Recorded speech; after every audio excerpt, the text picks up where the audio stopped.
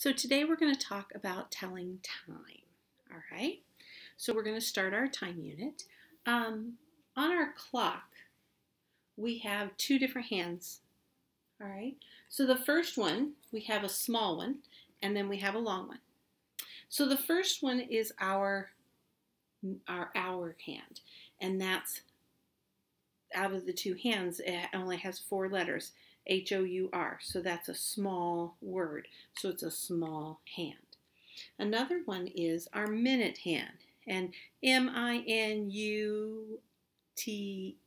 So there's 6 letters. So that one's a longer word. So that's the longer hand.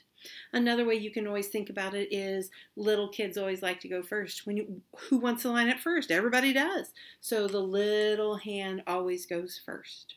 All right. So this is our hour hand and this is our minute hand. Now, hopefully you remember some of this from first grade.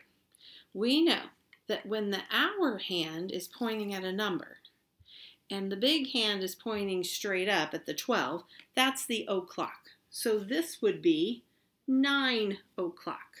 This would be 4 o'clock, 2 o'clock, 10 o'clock, 7 o'clock, 1 o'clock,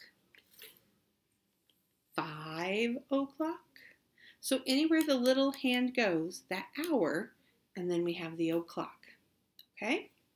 The next hand, when we use our minute hand, when it goes all the way down at the bottom, that is, excuse me, that's our 30. Now, with our hour hand, it has to go in between the 2 hours, okay?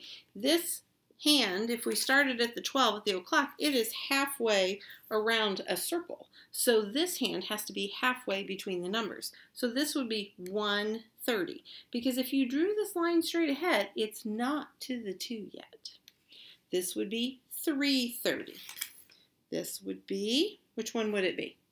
If I drew my hand out, would it be a 7 or an 8?